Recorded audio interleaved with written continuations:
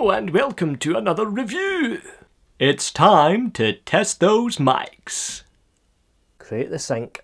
Okay, so this is just a wee quick test. I have set up in front of me the Canon 70D with the Rode Videomic Pro. Now the Rode Videomic Pro is directly into the 7D, it's not going through the Tascam. I've set the recording level to manual in the camera with plus 20 dB, so the signal should be pretty decent. I can see it on the screen. It's looking a wee bit low. But this is typically what I'd set it up at, because you don't want the levels to clip.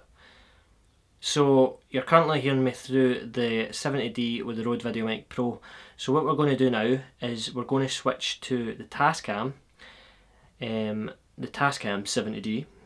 The Tascam DR-70D is set up in front of me with a ridiculously long XLR cable plugged into a boom pole going up, and the Rode NTG-1 is above my head. So we're now going to cut to that now. So you're now hearing me through the Rode NTG-1 going into the Tascam. I have synced these up in post. So it'll be interesting to see if the quality has significantly changed.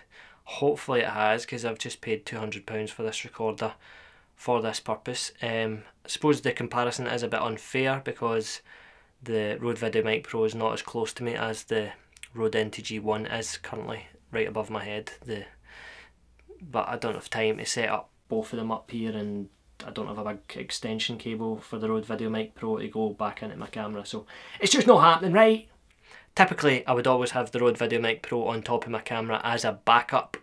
I very rarely use it as the main source of audio because it still sucks compared to Pro Audio or even a lavalier setup, which conveniently I also have on.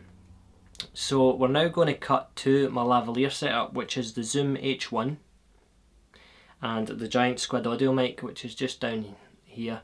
So we'll now cut to that. So you're now hearing me through the Zoom H1 with the lavalier, to see if that is better or similar to the Rode NTG-1 that you just heard me in. So yeah, I don't really know what to talk about. It's more just a case of, it was a test, you know.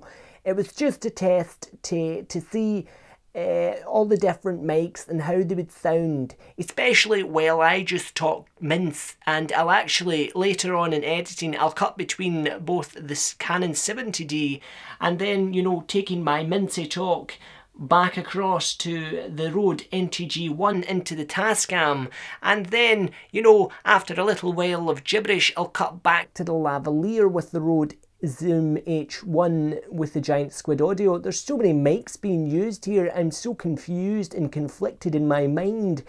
As I ramble mince, maybe you'll get a sense of what kind of setup and quality you can get from these different mics and sources and everything.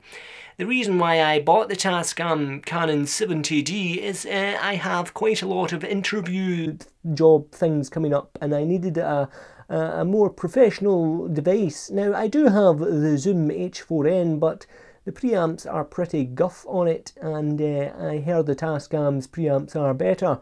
So it will be interesting to see if they are, because if they're not, I may cry that I've just spent £200 unnecessarily on an item which is similar to the Zoom H4n.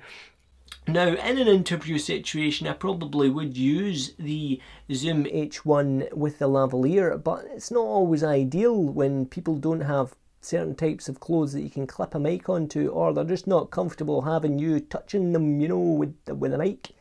So you stick a boom above their head and keep it out of shot, and you get better audio that way.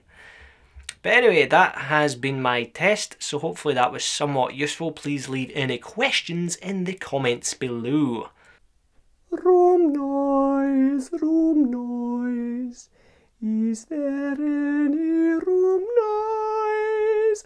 That man has positively lost his mind, I tell you. He's lost his flaming mind.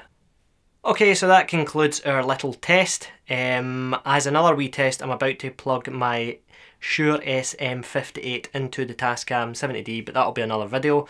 So if you're interested in that, check out my channel because it'll probably be up.